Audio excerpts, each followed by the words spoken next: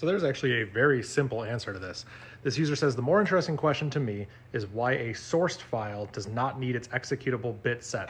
We're talking about sourcing a file in like the bash shell. I'm sure this would apply to other shells too, like even POSIX shell or Z shell or whatever. I love sourcing probably because I'm lazy. Hey, listen, that's all well and good there. I think that's great. You're doing code reuse. It's a fantastic thing to be doing there.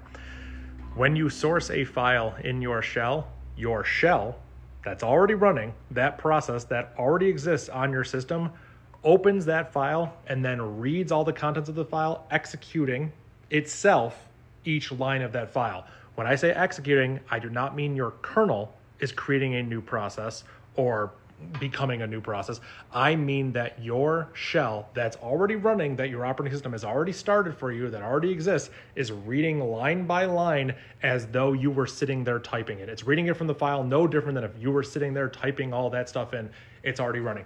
Because it's already running, it doesn't need to be executable. The program was already executed. I was going to say exec, but the program was already executed. The program was already running. What program is running? Bash. In this example, let's use a bash script. The bash program is running, typically, like bin bash or user bin bash or wherever it lives. That program is running. That program needs to be executable.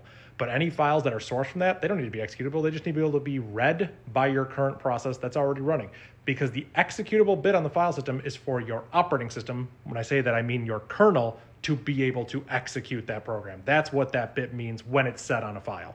It has different semantics when it's set on a directory. It would typically be called the search bit, whatever. Let's not get into that.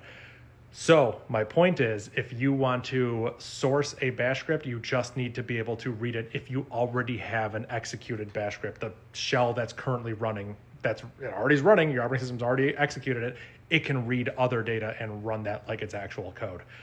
Also, here's a fun little fact for you. If you have a bash script, you don't need the executable bit on it to execute it with bash. You can call bash space the name of your script. That script does not need to be executable because it's not being executed. Technically, bash is being executed. Bash is run with a single argument. That single argument is the name of a file, which is your bash script. So when bash runs by your operating system, it will look at that single argument and then read all that data and execute each one line by line on its own. When I say execute, I mean run in its current shell.